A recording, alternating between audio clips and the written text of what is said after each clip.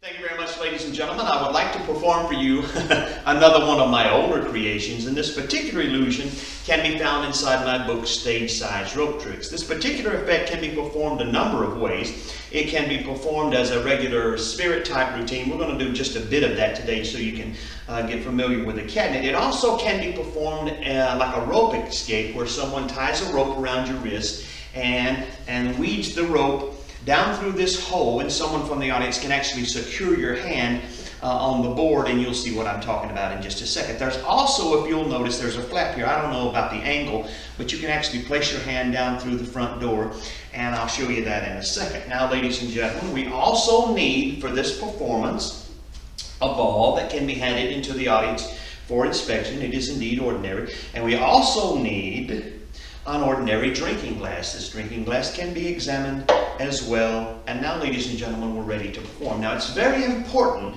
for you to remember that when I place my hand over the hole, that you actually, even after I close the door, you never lose sight of my elbow. Now, I'll show you what's on the front of our little door. It's like an American Indian motif of a snake that evolves into a hand, or a hand that evolves into a snake. Now remember, you never lost sight of my elbow just like that. Now, ladies and gentlemen, we're ready to perform.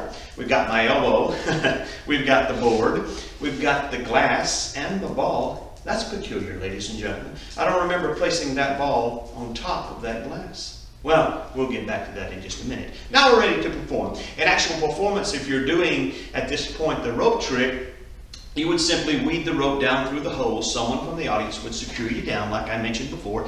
And now, once again, ladies and gentlemen, I want you to never lose sight of my elbow. My elbow never leaves your sight. 1, 2, 3, ladies and gentlemen. And now, when I open the door, magically, and I do mean magically, I'm holding the glass in my hand.